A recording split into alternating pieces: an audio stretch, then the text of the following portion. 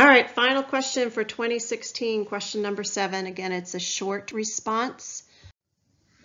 All right, so this problem is a titration problem where they're telling us that we're starting with 25 milliliters of, a monoprotic acid, asked to determine the concentration.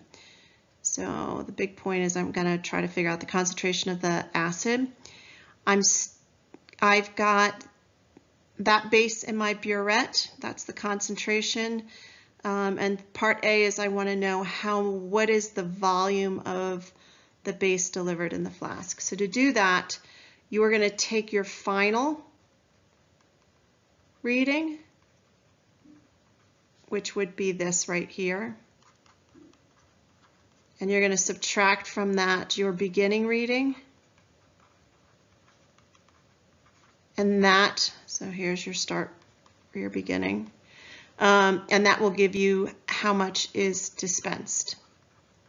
Okay. Be careful when you're reading a burette, you're going to read from the top down. So that's one of the big skills that they're looking at. And you got to pay attention to significant figures. So let's start with our final. It's somewhere between 37 and 38. So I know that it's 37 point something. I've got increments marked off for every 10th place. So I know I'm going to have to go to the 100th place. So this is 37, 37.1, 37.2, 37.3, and it looks like it's right on the line. So I'm going to estimate, there's my estimated digit, that it is 37.30, okay? Burettes are usually, I don't see anything here, but if they don't tell you, they're usually in milliliters, okay? My starting is going to be somewhere between 5 and 6 milliliters. So there's 5, that's 5.5, 5.6. It's not right on 6 or it's not right on 7. So I'm going to estimate it as 5.65. So there's my starting volume. If I subtract one from the other, 31.65 milliliters of my base has left this burette for the titration. Okay. So part B, based on the given information and your answer to part A, so part A, I said there was 31.65 milliliters of NaOH, and there's my concentration of NaOH. They want to know, determine the value of the concentration of the acid. Okay, so I know that at equivalence, if I'm looking at equivalence point, and that would be, you know, if the indicator changed colors, that's how much of my base was dispensed. The moles of my OH ions are going to be equal to the moles of my hydrogen ions because this is a monoprotic. Remember, this is a monoprotic acid. So they're going to be equal. So in that case, I can use this formula to figure out the molarity of my acid. Okay, so I'm going to take the molarity of my base multiplied by the volume of my base and divide it by the volume of your acid. Remember volume, oops. The volume of your acid has to be in liters, okay? So my molarity of my base is 0.110.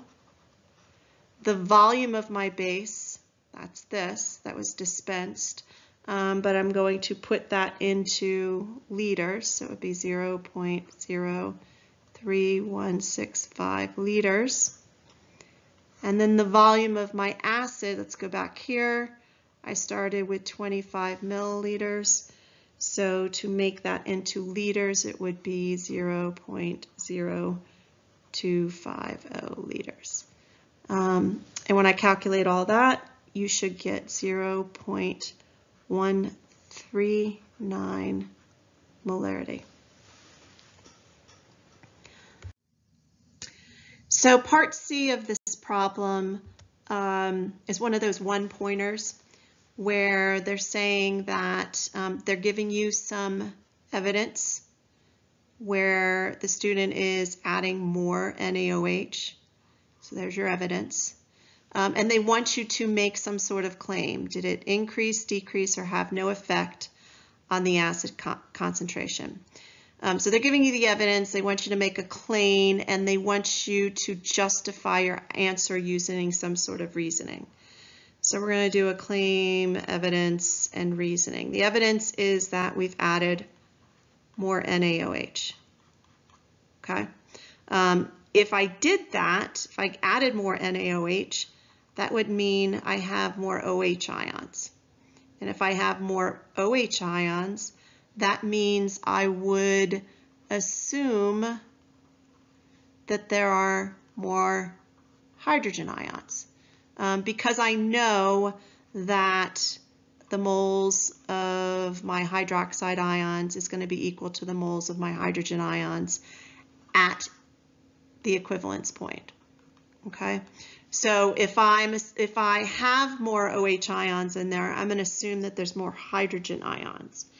So making that assumption, if there are more hydrogen ions without changing the volume, my calculated concentration of my acid is going to be greater. So make sure that when you're doing this, you're using this method, the claims, evidence, and reasoning. You need those both parts. You need to make your claim and then justify your answer based upon the evidence either given or evidence that you come up with. And that takes us to the end of our 2016 review.